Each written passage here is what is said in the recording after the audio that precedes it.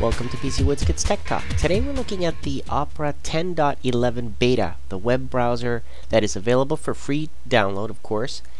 I'm going to post the URL at the end of the video. Let's just do a quick walkthrough here of the 11 beta that just came out here, and I'm going to install it in Windows 7 and show you a quick walkthrough. There's new tabs, there's extensions, improvements in speed. Those are the three things that Opera 10.11 is concentrating on improving. And when you go to the website, you can read all about it. But one of the things that I like to try out in browsers are the extensions. Just like in Firefox, what additional add-ons basically can I do to customize and make the browser better, right? So one thing that that they talk about here is extensions, that they've improved on that. Okay, great. So let's try it out. I installed Opera 10.11. I went to the extensions option that it has, very similar to Firefox. Selected basically through the long list of different things that they have, different add-ons to choose from. The first one that I usually install is an ad blocker, right? Like a pop-up blocker, things like that, because those are the most annoying things that affect you. So no ads is what I installed. I just clicked on install and installed it. Done. Okay, and then on the top right corner there's the block ads, just like in Firefox. So that's great.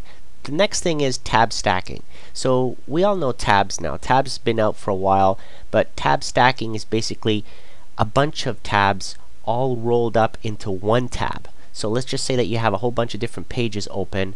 You can actually stack them and put them on top of the same tab, and then you get a little arrow on the right hand side. You see that here? When you click on that arrow, it branches and opens up to show you all the tabs that are under that single tab. And of course you've got previews for all of those sub tabs, if you want to call them, that are stacked under that. And then you can choose which one you want to go to through those previews. Okay, so that's new, and it could be a time saver depending on how you surf and set up your websites.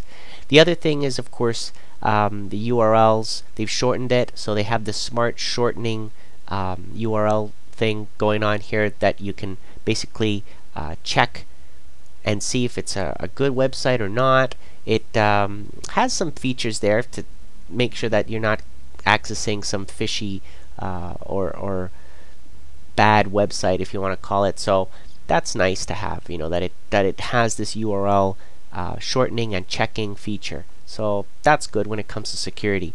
Now under the menu option, which really hasn't changed much, that's pretty much the same. That's where you would get your extensions, your add-ons, widgets, set things up for your mail, for example, so you can go in there and set up your mail account and then have your mail within the browser. So it would appear on the left hand side, for example. So you can set all that up. If that's not something that you're into, you just want to go in and change the skins, the appearance, it has that option too, and I've done that. I went ahead and installed the skin that is more see-through and dark, matches with my Windows theme, you can see there. So that's pretty nice. When it comes to benchmarks and the scores, well, the acid test worked terrific, 100 out of 100, so very good rendering, fast, and accurate, which is good. That's what you want. The SunSpider JavaScript benchmarks are also proven to be very fast, and you can go to the webkit.org and do these tests yourself, okay, and then compare it to the results that I got here on the Opera and see how much faster or slower your results are in milliseconds, okay, for it to basically finish all of those tests. The Kraken JavaScript benchmark is actually very similar to the other one that I just showed you from Sun, but it's made by Mozilla, okay, and it also tests your browser, and in milliseconds it gives you the results, and you can compare that again to your own browser benchmarks. Now overall, if we do the Peacekeeper benchmarks here, you can see that Opera does stand out to be the fastest browser right now compared to these browsers that I tested. I didn't do a browser war video, that's coming up soon. This is strictly just to show you that it's a little bit faster than the Opera 10.6.